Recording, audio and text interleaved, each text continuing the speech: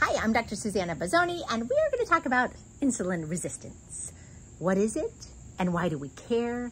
Insulin resistance means that insulin is not working effectively on the cell to bring sugar into the cell to be used as fuel, in a nutshell, right? And what is it linked with? Well, insulin resistance is, of course, linked with type 2 diabetes, formerly called adult onset, but now we see it so much younger and younger due to our standard American way of life. Unfortunately, that we don't call it that anymore, but type 2 diabetes. But we can also be insulin resistant if we have type 1 diabetes or type 1.5 diabetes, both of which are autoimmune. And that means that our immune system is basically killing off the beta cells in our pancreas, which are meant to make insulin, and we can't produce insulin.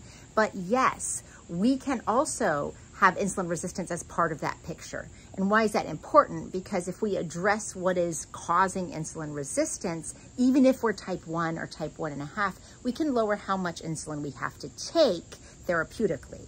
So that's really powerful. But it doesn't just apply to diabetics. It, of course, applies to pre-diabetics, but also certain hormonal conditions like polycystic ovarian syndrome. It applies to people with high blood pressure, often linked with insulin resistance. It applies to Alzheimer's and Alzheimer's prevention, very closely linked with brain health. And it applies to fatty liver, to just name a few conditions, not all of the conditions that are related to insulin resistance. So fatty liver kind of brings us to the what's driving insulin resistance. And yes, it's true, we want to reduce refined carbohydrates. But when we hear, oh, I'm insulin resistant, or I'm diabetic, or I have prediabetes, then I got to get rid of carbohydrates and eat a low carbohydrate diet, we are missing the point. And what that does is it buckets carbohydrates into one big evil thing, but we're not talking about the packages that food comes in. And food doesn't come in a carbohydrate package and a protein package and a fat package. Food comes with a lot of things within that package, and those macronutrients are just a piece of that. And if we don't speak to the micronutrients and to the fiber and the other things in the package, then we're missing the potential long-term detriment or benefit from eating a certain food package. So what do I mean by that, and what do we want to focus on? Well, yes, we want to eliminate or significantly reduce refined carbohydrates in processed foods. This is absolutely true. But we want to look at saturated fat predominantly, because that's what is inside the muscle cells, inside the liver cells, that's sending the message that says, I got enough in here. Please don't let that sugar in here. I don't have room for you. So we have to clear out that insulin resistance, because that saturated fat is what's driving the insulin resistant process. So where does saturated fat come from? Well, it comes from three things I would highly suggest you remove and replace in your diet. One is cheese, 70% saturated fat, so high fat dairy.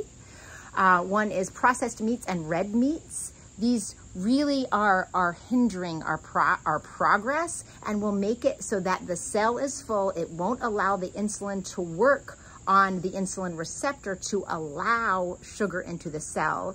And then whenever we eat carbohydrates, we falsely blame the sugar sometimes, like the fruit, for example, which isn't the bad guy. In fact, the more particularly low glycemic fruits we eat, like berries and apples and things, the less diabetes we get, right? But if we have fat, particularly saturated fat within the cell, we can't utilize that sugar effectively. So where else is saturated fat? Palm oil and coconut oil. These are not your friends. We want to clear this out. We want to replace it with unsaturated fat, or better yet, with things like plant protein that is high in fiber and low in fat, and whole grains. Yes, I said whole grains. Ooh, things like buckwheat, quinoa, rolled oats, right? Or steel cut oats. But not refined quick oats, not white rice. Things like that will absolutely worsen your diabetes, because these are not whole. But what the data shows us is that if we can take the saturated fat and not replace it with low-fat snack wells, which will worsen our cardiovascular disease risk if we replace saturated fat with refined carbohydrates, vegan or non-vegan. But if we replace the saturated fat with unsaturated fat, like avocados, That's better. If we replace it with things like minimally processed soy, edamame, tofu tempeh, that is better in terms of reducing cardiovascular risk. And if we replace it with things like polyunsaturated fats, ground flax, chia, and whole grains, we significantly reduce our cardiovascular risk. Cardiovascular risk is why we care about insulin resistance. So may you eat foods that are packaged with fiber that helps stabilize your sugar, fuel your microbiome, reduce your risk for many of these long-term outcomes. May you eat foods with packages of low saturated fat, high plant protein, high antioxidants, maybe the color of the rainbow on a bed of greens with a side of beans. And don't forget the whole grains. This is how we fight the root drivers of insulin resistance and lead towards a life with less chronic disease, less inflammation, better blood flow, and the most vital form of you.